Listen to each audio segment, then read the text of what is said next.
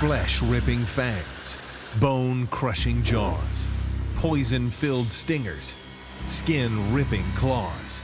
Survival in the animal kingdom often means a fight to the finish, filled with all-out attacks, amazing ambushes, and dances of death.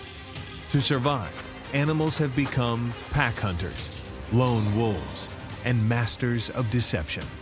But above all, to survive has meant developing dangerous instincts, the exact kind you will see on this wild episode of Killer Instincts.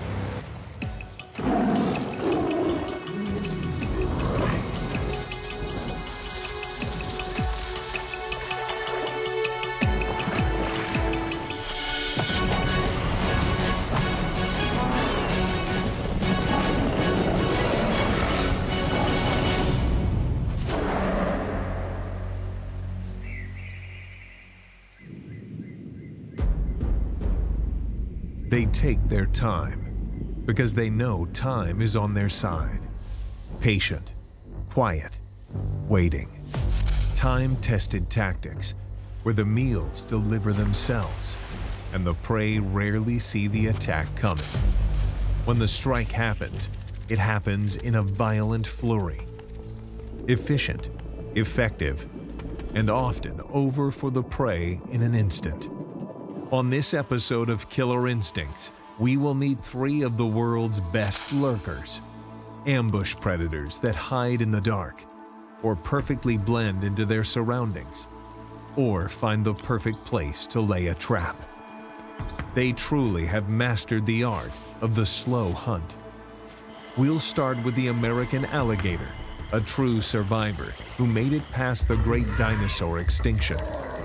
Next, we'll slither up to the mighty python, a suffocating predator who has adapted killer instincts whether hiding in trees, slithering across land, or swimming in waters. Last, we'll dive into the serpentine world of the menacing-looking and highly popular moray eel, a slithery species with alien-like features. Each of these 3 evolved special skill sets that ensure their slow hunting styles lead them to survive and thrive. It predates the age of the dinosaur and is a rare modern success story.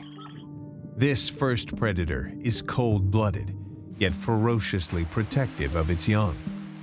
While this reptile is an opportunistic eater who will eat whatever is available, it can go months without food to sustain it. But with killer instincts like these, this cold-blooded killer rarely needs to go a day without food. A patient predator, it is known to stalk its prey and often can be mistaken for a log. But don't be fooled. This reptile is surprisingly fast, both in and out of the water. It is the American alligator. Like its cousin, the Nile crocodile, the alligator is one of the world's longest surviving species. Scientists put the age of the alligator species around 150 million years, meaning the alligator survived the great extinction of the age of dinosaurs some 65 million years ago. And in looking at the alligator, one can see the ancient designs of this living dinosaur. The muscular body, the armored scales, the long, large jaws, and huge, menacing teeth. Yes, the alligator is a massive apex predator who looks every bit the part. It can grow over 15 feet or 4.5 meters long and can reach weights of over 1,000 pounds or 454 kilograms. And the alligator will continue to grow throughout its lifetime. This includes its teeth. Typically, an alligator has around 80 teeth in its mouth. The bite force of the alligator is so great, however, that it often loses them to the bite, which is okay with the alligator. It simply grows more in response. In fact, a normal alligator will grow between 2,000 to 3,000 teeth over its lifetime. Despite this toothy situation, the alligator does not use its teeth for chewing, as it swallows its prey whole. Instead, it uses its teeth to capture and kill. And what a bite! The jaws of an alligator snap closed with the average pounds per square inch, or PSI, of just under 3,000, the equivalent to 13,350 newtons. For comparison, the bite force of lions and tigers come in closer to 1,000 PSI, or 4,450 newtons. The American alligator's bite is way more powerful. Further adding to the menacing mouth of this primordial predator is how the alligator releases heat. Because they're cold-blooded, alligators cannot regulate their body temperature by sweating. Being a cold-blooded species, the alligator does not warm up to wintry cold weather. Brumation kicks in when the water is too cold for them to remain active. The alligator's metabolism slows down, and they enter a lethargic state. During this semi-hibernation, the alligator digs holes and tunnels in the water banks around it. Alligators are opportunistic hunters. They will eat whatever they can catch, and will employ whatever hunting methods work best to capture that prey. Fish, invertebrates, insects, amphibians, snakes, turtles, birds, small mammals, and even deer are on the menu. What is not on the menu? Humans. Since 1973 in the state of Florida, there have been only 23 cases of alligator-caused fatalities. In that same time period, nearly 5 people in the state died per year from lightning strikes. No, humans are definitely not making up the primary diet of alligators, but nearly everything else in the water is. One of the primary reasons scientists believe hunting underwater is so much more successful than ambush hunting by shore is that alligators are able to sense vibrations in the water through sensory organs in their snout, which lets an alligator gain more precision in its hunt. An alligator can also stay underwater for up to 2 hours at a time, patiently waiting for prey to come by. In some amazing cases, alligators have been observed using tools to hunt. Yes, an alligator is capable of using sticks on its snout while it lays perfectly still in an attempt to lure birds looking to nest. This behavior has been seen during peak nesting times for birds and is another example of the alligator's fierce intellect and honed survival skills. Slow or fast, the ancient alligator promises a sure death to any prey it catches.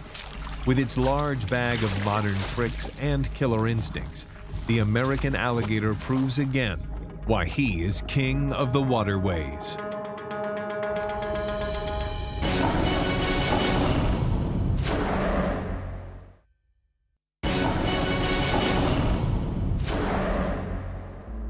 Its name has come to symbolize strength and power. It is highly adaptable, with a striking visual pattern and a killer striking ability to match.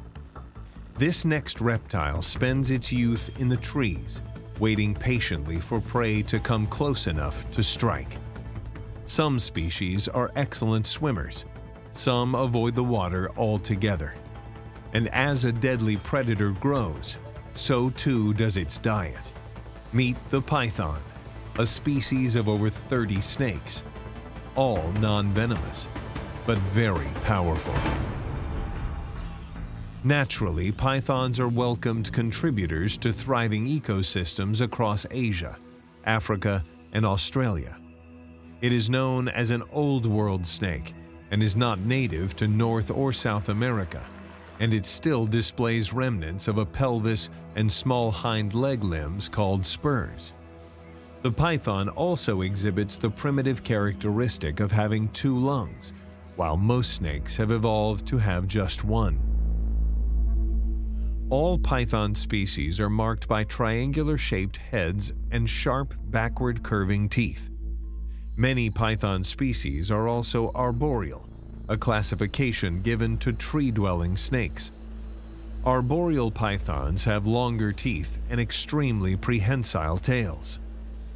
The python is equipped with 4 rows of these curved teeth on its top jaw and 2 rows on its lower jaws. These teeth are key to its survival, as the curved design penetrates and hooks into the prey, allowing the python to hold on. These teeth also move prey into the esophagus to be swallowed. And when it comes to swallowing prey, the python is simply amazing.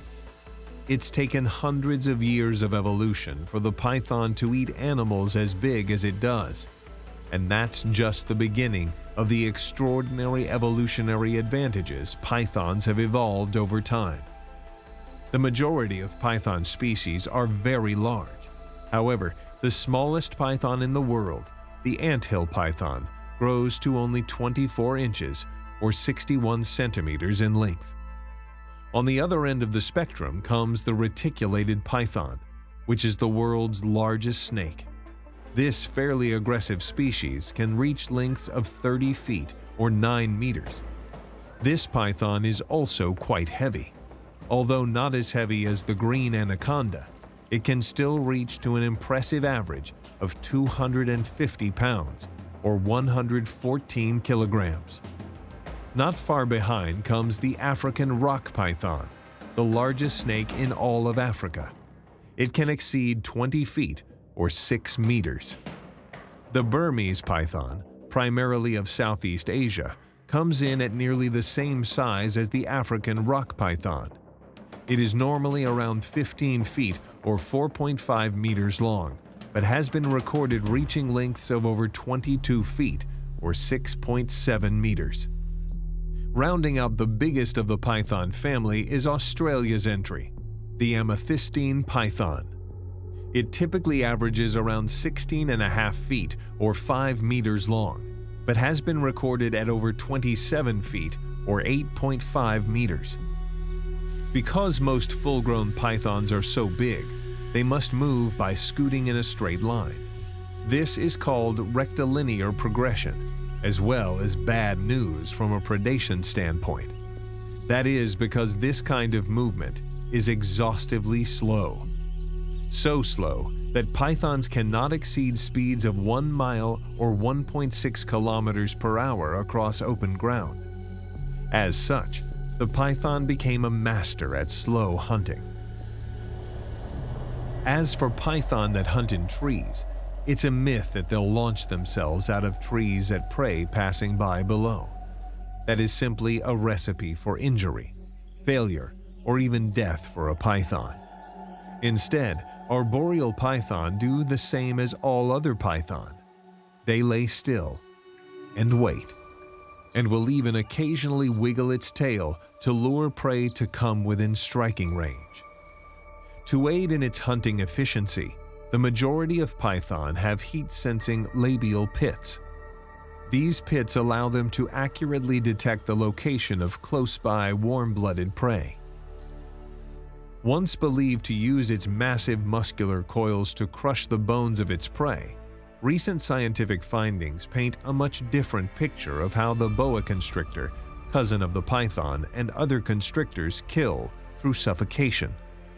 The constriction of prey actually works to cut off circulation and overwhelms the circulatory system, which in turn cuts off blood to the brain, leading to death. The python is able to feel when the heartbeat of its prey stops, at which time it begins the process of swallowing the prey whole. Once swallowed, digestion of bigger prey can take over a month, and large pythons can go months between meals with no problem. The prey itself is totally dependent on the size of the python and the environment. Smaller python dine on a diverse menu of lighter fare, while the largest pythons are capable of eating crocodiles and large mammals. In learning how to play it slow, species of this snake are able to grow into giants. The python has mastered the slow hunting game with killer results.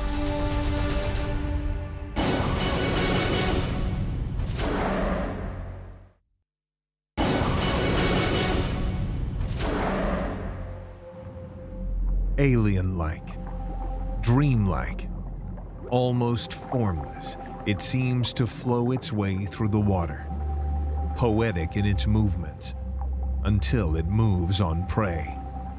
a favorite of divers who are also wary of its reach. It often hides in caves, crevices, holes, and rocks, patiently sitting and waiting. It is the moray eel. The moray eel calls temperate oceans around the world home, including all tropical and subtropical seas. It is most commonly found in and around coral reefs. All species lack the pectoral and pelvic fins that define most fish. Moray eels instead have long, muscular, snake-like bodies called serpentine, which is the easy answer to why people often mistakenly classify it as a snake rather than the fish it is. The moray eel family is composed of around 200 known eel species. It comes in a number of different sizes, from several species under 1 foot or 1/3 of a meter to the slender giant moray eel, the longest of the moray family, which can reach lengths of nearly 13 feet or 3.9 meters long.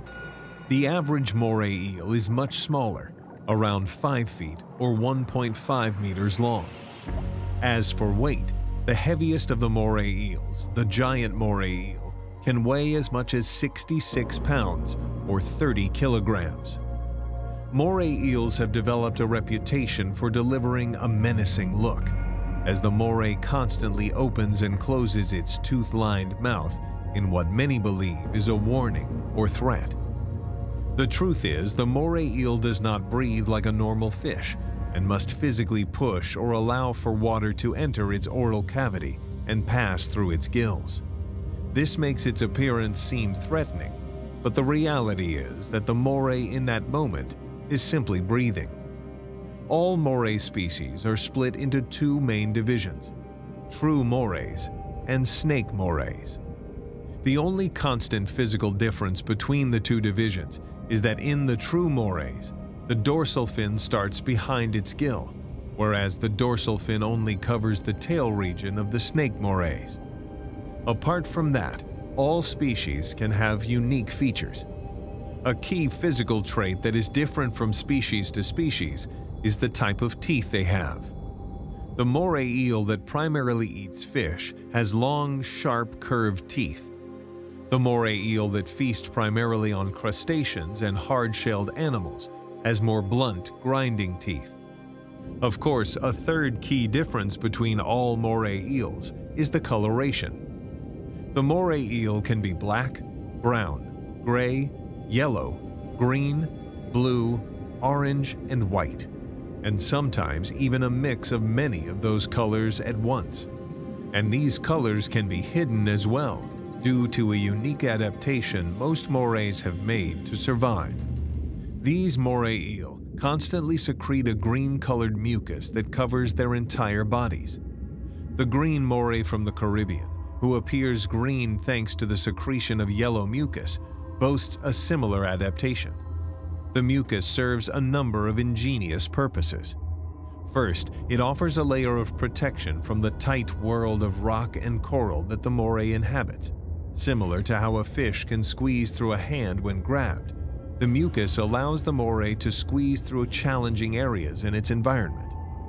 Secondly, the mucus works to keep parasites off the moray eel, which is highly susceptible to parasitic infections. In fact, the moray eel allows small animals such as shrimp to walk on its body and in its mouth to pick off parasites and help keep it clean. Thirdly, in some species, the mucus contains a mix of dangerous toxins that serves to deter predators from eating the moray. For some species, the mucus also helps in subduing prey, as the moray will rub its body all over prey it has captured. In addition to this specialized mucus, the moray eel has a number of other outstanding adaptations that help ensure hunting success. Moray attacks on humans are rare and usually occur when the moray is disturbed in its territory. Sometimes moray eels have even been known to bite divers who are feeding them. The truth is that due to the poor eyesight, the moray occasionally will bite fingers while reaching for food. Unfortunately, that can lead to finger food. Otherwise, the moray eel leaves humans well alone. Amazingly, moray eels have been documented hunting with grouper, with each species performing a specific role in the hunt. These two fish have even evolved their own form of communication during the hunt. The grouper will often work as the spotter and will alert the eel when it finds hiding prey. The eels will then flush out the prey. Then they will alternate in sharing the feast, as the moray will either get the meal for itself or flush the prey out to the waiting grouper. Which brings up the most intriguing hunting aspect of all about the moray eel. The way the moray eel feasts is out of this world. For the moray eel boasts two sets of jaws. The second set sit back further in its mouth, hidden, and slide forward once the moray has secured prey with the front jaws. Called pharyngeal jaws, given their recessed location in the mouth, these jaws are the moray eel's answer to not having the same suction ability that other fish use to strike and swallow prey. It is yet another killer adaptation the moray eel has made in order to be the highly successful ambush predator it is. A slow kill specialist whose serpentine body, fierce teeth, and jaws have captured much, much more than just our imaginations.